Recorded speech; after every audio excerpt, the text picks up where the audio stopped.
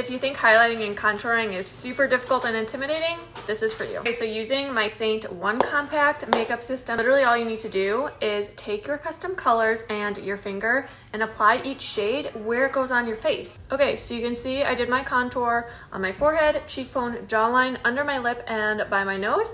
Now I'm literally just going in and putting on some dots of my main shade, which is like my foundation. So all right, so I got my main shade. I'm gonna go in with my brightener, inner and outer corner of my eyes, a little bit in between my eyebrows and down the center of my nose, right there by my Cupid's bow, and a little on my chin. All right, spray setting spray.